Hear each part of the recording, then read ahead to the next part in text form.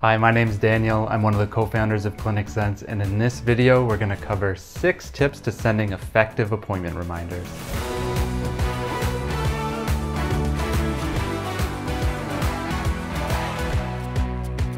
So why are appointment reminders important? Well, sometimes people will just forget about their appointments, and you want to make sure that you have a step to intervene in case they have forgotten. And so you can use reminders to reduce your no-shows, and in the end, you'll increase your revenue, maximize your productivity, and most importantly, you'll keep your clients' treatment plans on track. You'll also give your clients what they want. Today's consumers are accustomed to receiving reminders from businesses in the service industry. They've not only come to expect them, but they've also come to rely on them. So here are 6 tips for sending effective appointment reminders. Set aside time for sending reminders. The first tip is to set aside time to send your reminders. Commit to sending your reminders every day and make sure that you're blocking off a specific time every day so that you know you won't be interrupted. How much time you'll need will vary, but make sure you're setting aside at least 15 minutes every day. Send more than one reminder. The second tip is to send more than one reminder. So the more we are exposed to a piece of information, the more likely we are to remember it. So sending one reminder will do wonders for your no-shows, but you'll have even more luck if you send 2. Send your first reminder 1 week prior. The third tip is to send your first reminder a week before the appointment.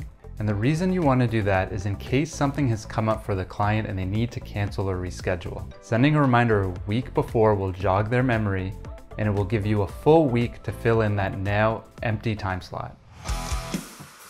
Send your second reminder 1 day prior. Tip number 4 is to send your second reminder the day before their appointment. Now this one is simple. By sending it the day before, it will decrease the likelihood that they forget that they have an appointment the next day. You can even ask them to reply and confirm that they will be there, just so you know that they got the reminder.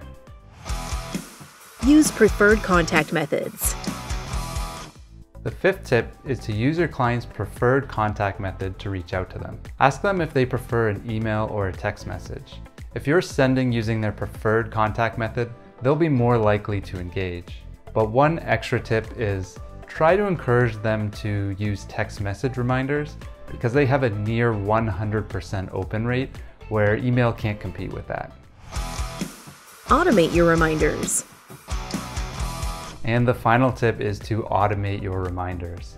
It can be a lot of work and take up a lot of time to be sending out reminders, keeping track of who's replied and who hasn't replied, but that's no reason to not send reminders. There are simple ways that you can add automation into your workday. An automated appointment reminder system will allow you to choose when appointments go out and allow you to choose each client's preferred contact method so that you can allow the system to do the work while you focus your attention on the more important things like treating your clients and growing your business. If you're looking for more tips on how you can keep your business organized, check out the link in the description below to our organization scorecard. It's a free download that will help you see how you measure up to your peers. Thanks so much for watching. If you liked that video, please hit the like button.